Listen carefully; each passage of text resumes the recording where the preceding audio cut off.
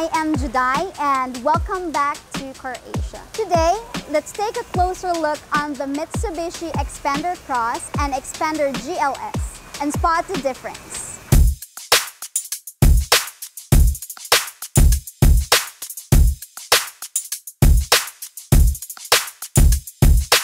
First off, on the looks. The Xpander Cross sports a new front grille bumper design and has this fender arc and side body molding, giving you that bold look, while the GLS sports a chrome dynamic shield design. The Xpander Cross also has his roof rail and sports a 17-inch wheels with two-tone alloys, while the GLS sports a two-tone 16 inches rims.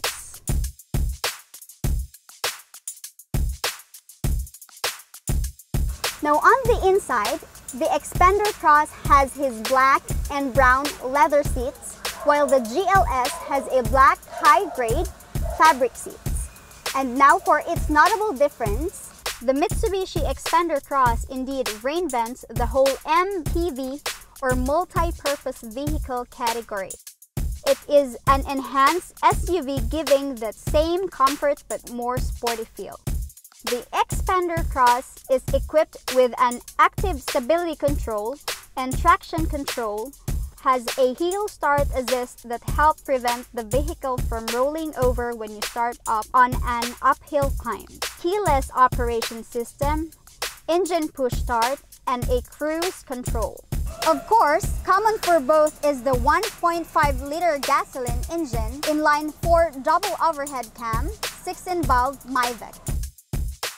The Xpander has 7 seats. In the middle seats, 3 adults can sit comfortably with more headroom, and on the third row, it is adjustable as it can be, as you can lay it flat, easy to carry any item or luggage with a flat cargo deck with no gaps and sticking up.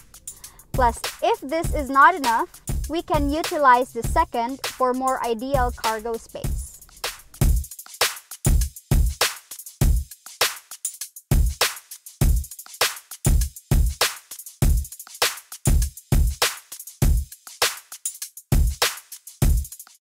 So drop now at any Croatia branch near you and check out the Mitsubishi Xpander lineup.